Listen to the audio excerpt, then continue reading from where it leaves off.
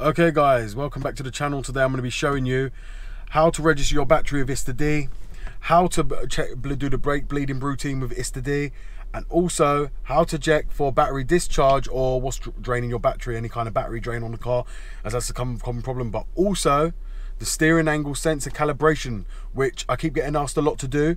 I don't know how people can't find it in ISTA D, as it's quite easy in the service functions. But here's what I'm going to go and do today. I'm going to show you guys how to do it. So hopefully this will help you and it will stop your questions. If you do have any other questions, please leave it in my comments below after this video. So if you've got any other videos you want me to do for you, or show you this or show you that with ISTA D, that's not an issue. Just let me know in the box below what you want to see me do and I'll do that for you as well. So here we're going to go. We're going to crack on now with ISTA D.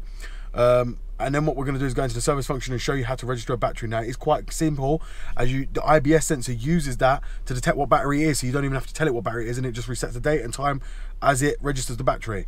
So let's go ahead and do that. Okay, I know people ain't going to really like this because everyone always moans about me using this on using it like this instead of doing screen record, but obviously I'm not going to do screen record. I can do it, but I choose not to, as like I say, I'd rather be with the car while I'm doing this. And obviously I'm using a Windows machine, it's just all headache to upload it to YouTube. So here we're going to go. As you know, when you first start the car, you're going to be in this section, which is all the tree for all your modules. Now from here, you're just going to want to move straight to vehicle management, and then what you're going to want to go to is, as you can see, you're in service functions. Then let's just close all this. What you're going to want to go to now, the first one is for steering angle sensor. So what you're going to want to go to is powertrain. Sorry, not powertrain, you're going to want to go to chassis and suspension. Then what you're going to want to go to is steering angle sensor. Steering angle sensor adjustment. Now I will just adjust it because it ain't going to do anything, but here's what we're going to do. We're going to adjust the steering angle sensor. Now this is through the ABL, it walks you through it all. It just asks for your steering wheel to be straight and dead center, and then you just, should the steering wheel be adjusted? Yes.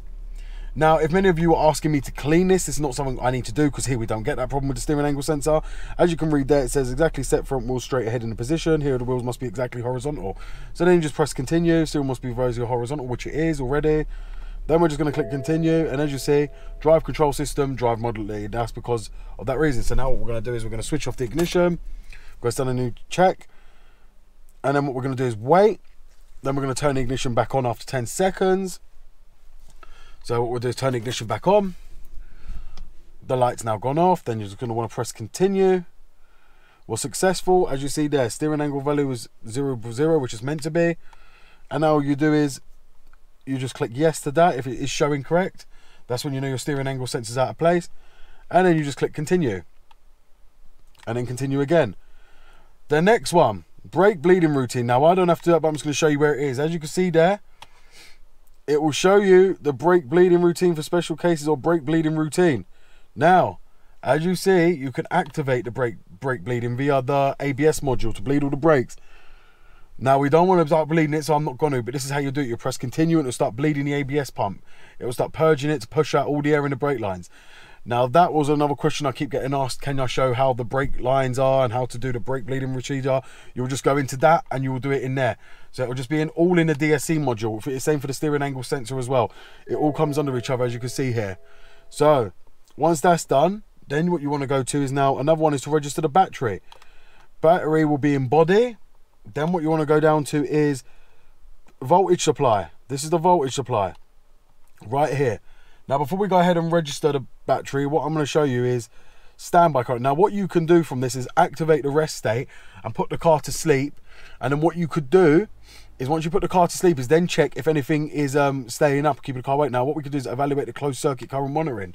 So what we can do in here now is check what's staying awake in the car when we put the car to sleep.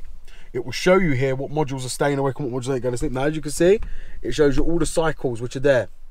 And it will tell you closed circuit okay, closed circuit okay, okay, okay, and then the closed circuit current was above 1000 milliamps. So that will tell you if something's staying awake, and the number of cycles with the standby current is 80 milliamps, 1. So that's it. So there's only been 31 since I reset it. So that shows you if the car's staying awake. Obviously you need to activate the rest state to check. But battery registration. Now you can also evaluate the battery state of charge. Now I'll show you how you do that. Power management, evaluate the power battery. So you'd go into here. Now you can see it's reading the measured data from the power plan. Now what you do is press continue, and then you can do charging stat, and it will show you original battery type, which is last battery exchange at distance reading 221 kilometers. State of charge for the last 5 days. It looks like it's been charging fine. So there you go. Last at 64 one day ago. So it's charging fine. State of charge of the battery is okay. And the IBS sensor. So there you go. So that one's another one how you can check your battery if you feel like your battery's not running properly. This is how now you'll register your battery. Now, you'll just click on that register battery exchange. Now it will load up a load of information. Now what you want to do is register. You want to do display. I don't need to register it, but you'd go into that one to register it. Now it will show you the history. Now you can see it will show me the last battery exchange was at that, and the third one at that one, and the fourth one. Now you want to go to return to selection. Now what it will do is register battery exchange. Now I can do this, but it's not really going to cause an issue. And then you just leave the ignition on while you do this. So you leave the ignition on, and then you just click enter battery exchange. So you just do same capacity, 80 amps an hour. Then you just click OK. Then you do no, because it's not going to be an original BMW part. Then you just see, wait there, battery exchange is entered in the engine electronics DME. It will take the time and the date. Well, it does that, and there you go. The following is now entered. The battery exchange was successful in the engine electronics and the standby. So that's how you would register a battery in ISTA D. So as you can see there, you just click continue, and then it stores the date and the time, and then that's that one done as well. So as you can see, guys, that's the only ones you really need to, that I've been keep getting asked to do. So now I've shown you how to do that in ISTA D. I hope that's going to help you, and you might stop asking me now, obviously, how to do it, because it's very simple to do. I know the program's quite hard for anyone to work themselves around. Even Nathan's still struggling to work himself around how to operate it as well. It is not a straightforward program, but that's how you would register your battery. Now, as I say, if you do get any problems with the program, just leave a comment in my box below. As you know, I get back to everyone as quick as I can, and I will help you with the program. It's what I do. It's what I use I use all the time, so I know the program inside and out. If you do get any problems, let me know, and I'm more than happy to help. If you do need a video doing, or you can't find this or you can't find that, let me know as well. I'll try and do a video for you to show you how to do each one in turn. But that's it, guys. Thank you for watching. It's BMW Dr. Dean here, and goodbye.